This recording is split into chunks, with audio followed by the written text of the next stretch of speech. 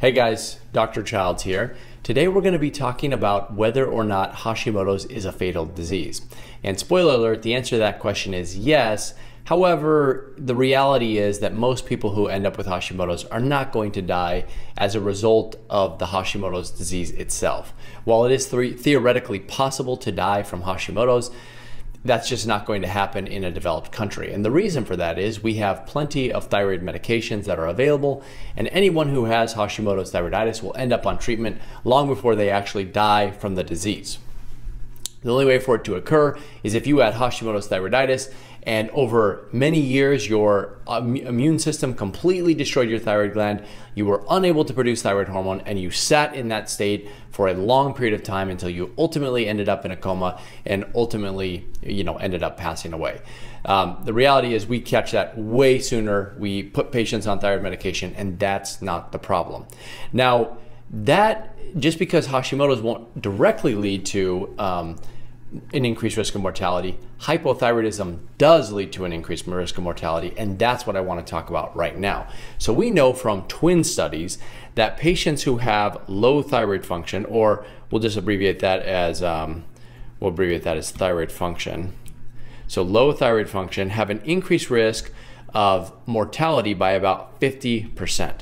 So in other words, if you have low thyroid function compared to the average person who does not, you have about a 50% increased risk of death, and that we call that an increased risk of mortality. Now, that is a little bit different than saying Hashimoto's increases that risk, because this risk is associated with hypothyroidism. So the reason this is important, though, is because Hashimoto's leads to hypothyroidism. We know that ultimately what ends up happening for the majority of people is that Hashimoto's damages the thyroid gland, it can't produce thyroid hormone, and you end up hypothyroid. Well, let's add an M there so it's complete. And so you do end up with that 50% increased risk of mortality. Like I said, that's come from studies, from twin studies. So we looked at twins who had Hashimoto or hypothyroidism, those who did not, and we look at their cause of death and their risk. Now, the question is, why does hypothyroidism increase your risk of mortality? And what can we do, if anything, to prevent that risk? And it turns out that the increased risk of mortality from hypothyroidism comes from the comorbidities. So in other words, what happens is, as your thyroid becomes depressed and you're in a hypothyroid state, your risk of developing certain medical conditions increases. And those medical conditions lead to an increased cause of death, and that increases mortality. So is that mortality associated with Hashimoto's? Yes, absolutely, but not directly. It's an indirect association between the relationship between Hashimoto's and hypothyroidism. But again, there's going to be some silver lining here. I'm not trying to freak you out, because there's really good news that I will share at the end of this. And basically, you don't have to end up with this increased risk. And we'll talk about that. So what happens between Hashimoto's and hypothyroidism that increases your risk? Well, we know that there is a big increased risk of cancer in patients who have Hashimoto's and hypothyroidism. So this is unique to Hashimoto's because the antibodies associated with Hashimoto's increase your risk of certain types of cancers. I've gone over that in other videos before, but it's uterine, breast, and a couple other tissues as well. But we know that those antibodies interfere with the regulation and the physiology of the body and increase your risk of cancer. And of course, cancer is not something you want, obviously, so that increases your risk of death by itself. Then we know that patients who have Hashimoto's and hypothyroidism have an increased risk of cardiovascular disease. Cardiovascular disease, of course, means having a heart attack or having coronary artery disease or ending up with a heart attack. And then obviously heart attacks increase your risk. In fact, they're one of the leading causes of death among all adults. And same with cancer, by the way. So these are, top couple causes of death. So the association between Hashimoto's and cardiovascular disease is because hypothyroid states increase cholesterol.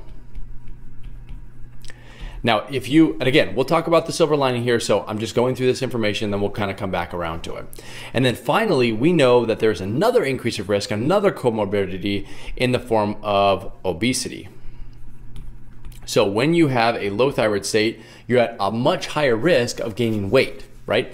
And that weight gain is associated with other things, including high blood pressure, so we'll put hypertension here, insulin resistance and diabetes.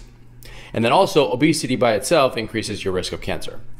So it's not the Hashimoto's or the hypothyroidism per se that leads to the increased risk of death. It's all of these consequences associated with the low thyroid state.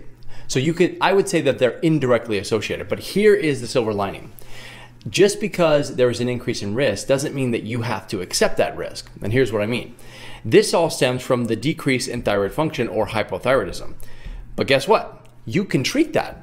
You can completely maintain normal thyroid function if you are a hypothyroid patient with the use of either natural therapies or thyroid medication if necessary. And in the case of Hashimoto's, as I've described previously, you can, if you catch it early enough, there are ways to reduce the thyroid antibodies, which again would reduce your risk of cancer over here.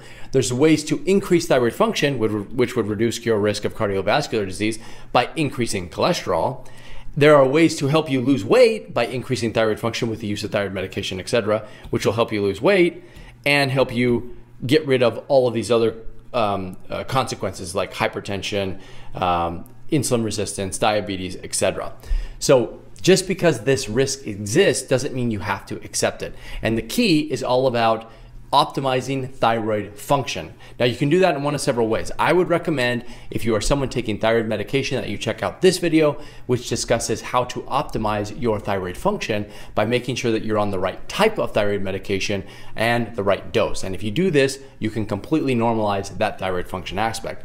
I also have videos which go over how to reduce thyroid antibodies, which is different. So increasing thyroid function is a little bit different than reducing thyroid antibodies, and the treatments, even though there is some overlap there, they are different. So if you have Hashimoto's, I would recommend checking out both of those videos, or at least one of them, next.